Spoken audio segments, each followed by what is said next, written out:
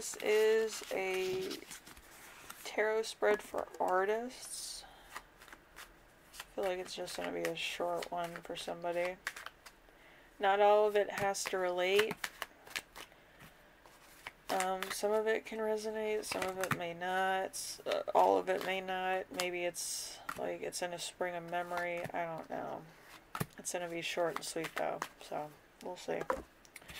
Alright, we have the Page of Swords in reverse, and that is no talent. We have the High Priestess with wisdom and a good judge of character.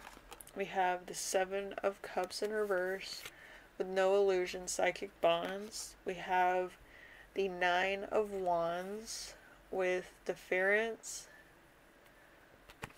and overcoming obstacles. We have the Ten of Cups with no inner peace. We have the Queen of Pentacles with shrewdness and family. We have Temperance in reverse with no patience. So let's see what's going on. What do you put into your art? We have plants, we have clear air, we have Wheel of Fate.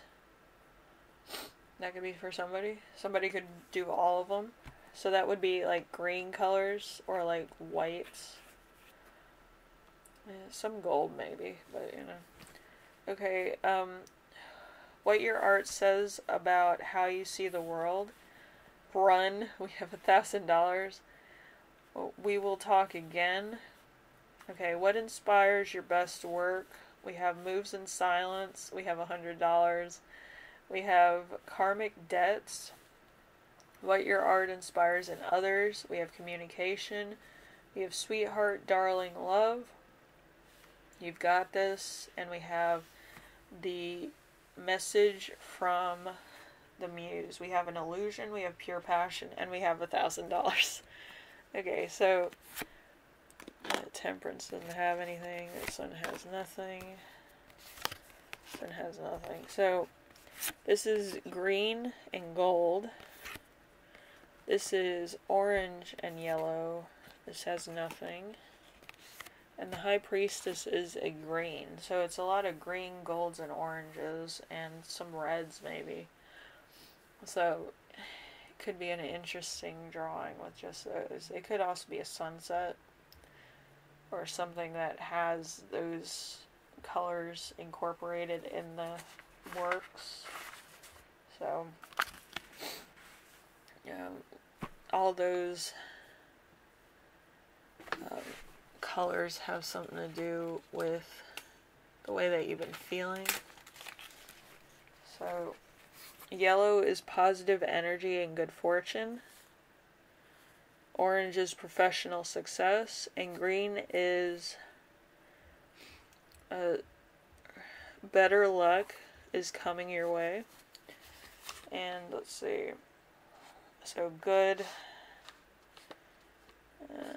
And you're gonna be alright. So my little color board. I have a few color boards in here. But anyway, so you could be going through like a crisis with your success. You might be feeling a little bit down about not being able to do your art every day, or not coming up with new ideas, or, you know, whatever have you. But like my art teacher always said, stick with the basics and practice the basics over and over again. A lot of times there is beauty in the basics, and then it gives you other ideas of how to make the basic extraordinary or extraordinary, or make something that's going to be more accessible to people that would normally not be able to do artwork or something. You always find invention in stuff you do every day or you feel you need to do, and it works in mysterious ways. So it's basically what her lesson was. She always was like, you had to paint it over again. You're painting the same circle on like 80 pages, and then finally you see the fact that your circle looks almost like a boxy square. like a stereo, so you change the circle. It becomes a stereo, it becomes magical almost. It's a magic stereo in the middle of trees, the forest, the woods. It attracts fairies, mushrooms, and other animals. It's one of those type things. You never know until you know. So it's one of those things. You're going to see magic in your own artwork after not feeling it for a long time. Alright, so that's my message for you. Anyway, hopefully this helped you out in some way, shape, or form, and it keeps your intelligent juices flowing as far as invention and innovation and art's concerned. But you always have to look at your artwork through a discerning eye and, oh, what about this one? What about this one? You can paint your artwork in different settings.